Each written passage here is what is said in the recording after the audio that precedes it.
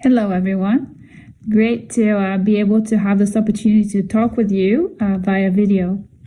Kathy asked me to answer two questions. One relating to how my research progressed since receiving my grant of $8,616 from WGC in 2013 and how beneficial to my research the grant has been. It is with great pleasure that I report that shortly after receiving the grant, we got a CIHR grant for 3 years for $300,000 and $6 in conjunction with a medical student. We've had 5 publications. We've closed the grant just now, 9 years later, in February this year with ethics. And what a grand finale, because the student I was working with, Yan Shu, was a first-year medical student here at Queen's. Now he's a full-on hematologist in the University of Ottawa. And what a grand finale. He sent me a photo of his 8-month-old Mava reading a hematology magazine. And we've had the opportunity to work with individuals in Ottawa as well as Toronto. And it's been really amazing that we were able to, with that seed funding, the 8,000, be able to really start from the pilot project and really go forth and make it into a grand project linking with provincial data. Hope everyone's having a great day.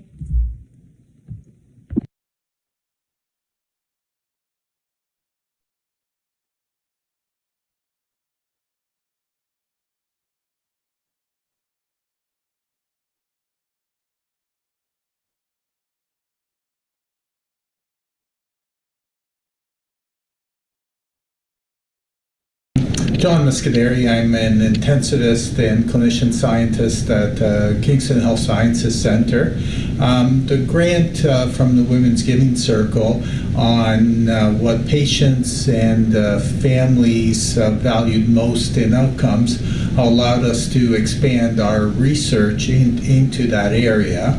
And I was able to translate that into further funding and allowed me to be successful at a larger grant, which led to a grant from the Networks of Centers of Excellence, which is a pan-Canadian network funded on on older people living with frailty, and that's still ongoing, and this has been work for the past number of years, and we're just renewing our funding for that.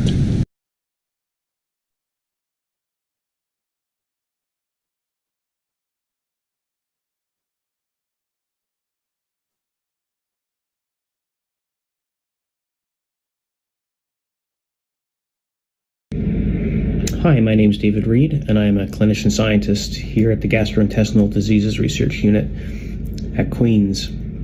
I received a grant from the Women's Giving Circle in 2015, which was the same year that I started on faculty. Receiving that grant had a number of positive effects for me and our research program. The first of which was it allowed us to continue to move our project forward and eventually publish our findings on the project that we received the grant for. Secondly, we actually, as a result of publishing those findings, were contacted by another research group in the United States and entered into a collaboration with them, as they had similar interests to us that in terms of what we were researching related to that project.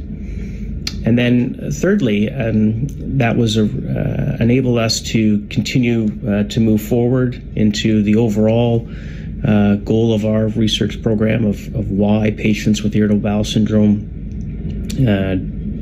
develop symptoms related to food intake, And we've been able to get more grants and enter into more collaborations to really try and better understand the mechanisms of how that occurs, so we can hopefully develop better therapies in the future.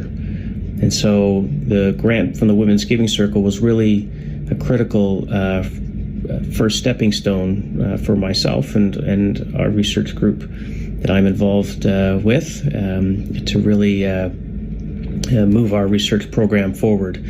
And so I very much would like to thank the Women's Giving Circle for that grant, as it was a really critical grant in the early part of my career. And most importantly, I would like to congratulate all of you on your 10th anniversary.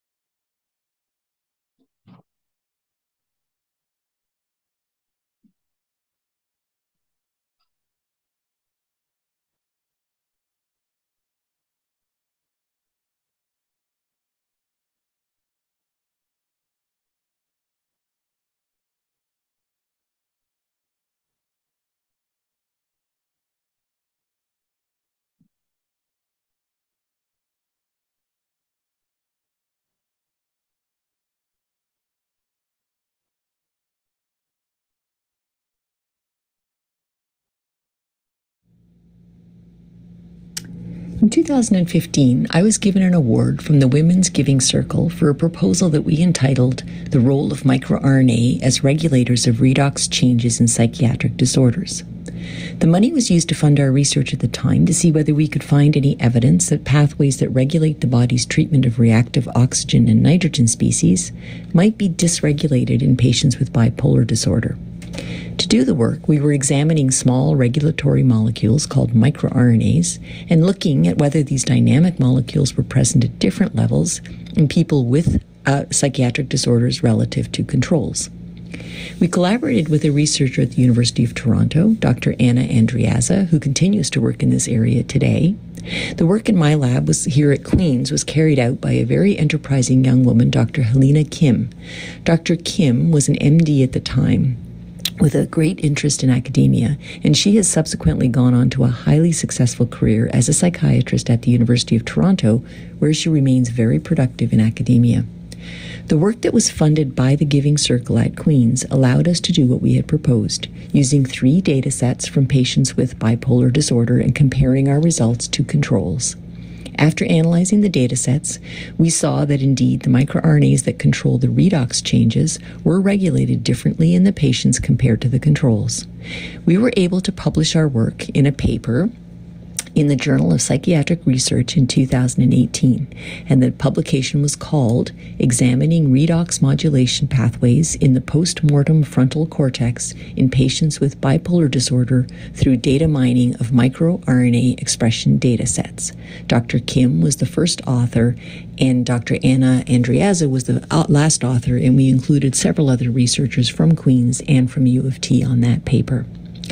While my lab no longer studies the genetics of psychiatric disorders, this grant was a wonderful stepping stone, both for Dr. Kim to move forward in her career and for me as I developed my approach at Queen's to studying the genetics of other human diseases, now including cancer. So thank you very much for the award.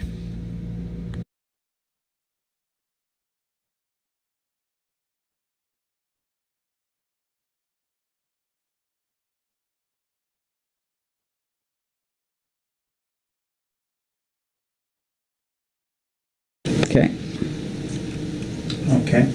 So, hello, and my name is Rumen Milev, and I would like to take this opportunity to thank the Women's Giving Circle for a donation towards our research program, which was quite useful to establish the levels of stress hormones in people with depression who were imposed on a stressful test. It turns out that people who have had childhood maltreatment are more likely to have elevated response under stress. And this has been something we've been studying for a long time, and your contribution has helped answer one part of the question of how childhood maltreatment has affect our propensity or liability to develop depressive symptoms in the future. The whole idea here is to be able to create biomarkers which will inform us which patient will respond to what treatment, which is something we currently do not have in psychiatry. And that's the goal of all our studies in the last 11 years. And we have made some progress, but there's a lot more to be discovered. And we're hopeful that in the next 10 to 15 years we will have some specific results to report. Thank you very much once again.